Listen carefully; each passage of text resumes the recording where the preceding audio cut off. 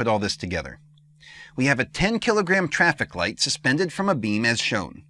Find the tension in each of the three cables, T1, T2, and T3, supporting the traffic light. Well, what we'll do is let's start off by looking at what we have here, and I'm going to analyze our object as this one right here. So we have on that little ring, we've got T3 up is one force, tension from the rope, and we have mg down.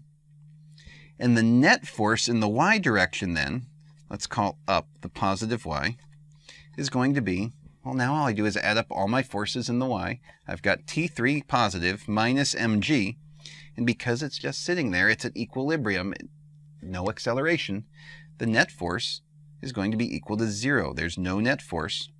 Therefore, I could state that T3 equals mg, or T3 is going to be equal to m, 10 kilograms, times g.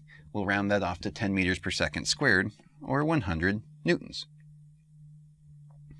Okay, well, let's take a look at the ring itself then, now that since we've already done the light. If we look at the ring itself, we'll draw a free body diagram for it, and I'm going to draw my axes here first. X. I'm going to make these pretty small because we have a little bit of math to do here. Perhaps extend that a touch. All right. So looking here, there's our object. We have, pulling on it, T3 down.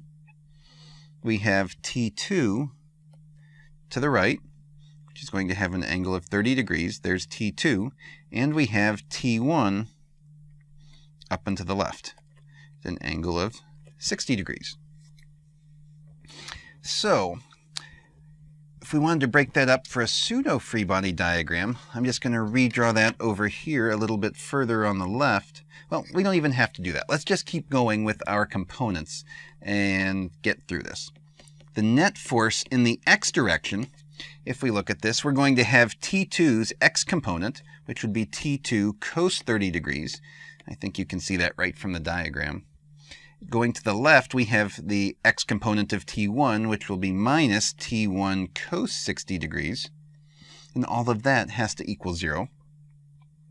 And we could try the same thing for the y direction. The net force in the y, which just means add up all the forces in the y direction.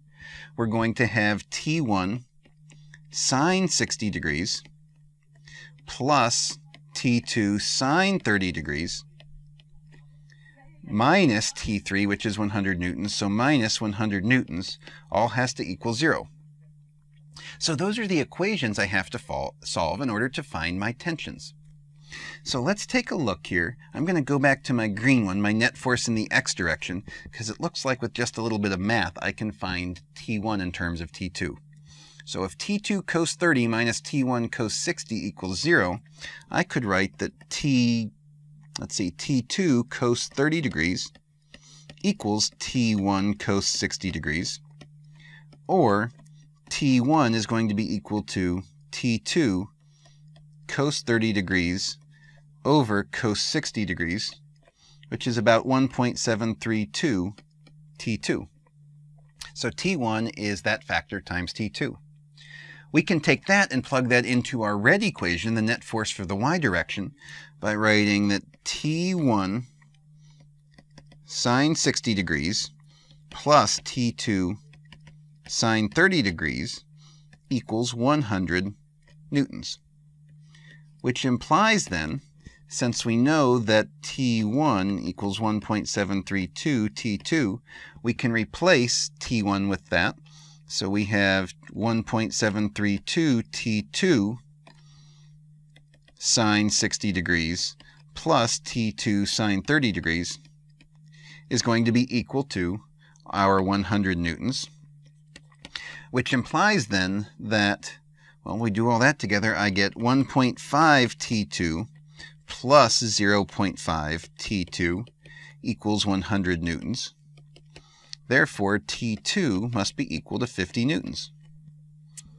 And once I've done that, if I know T2 is 50 newtons, I can plug that back into here for T2 to find that T1 is 1.732 T2, which was 50 newtons, or 86.6 newtons. So we found the tensions T1, T2, and T3 in our suspended traffic light. All right, hopefully that gets you a good start with Newton's first law free body diagrams, and we're going to continue to work on these and evolve them as we go through the course. Thank you so much for your time, everyone, and make it a great day.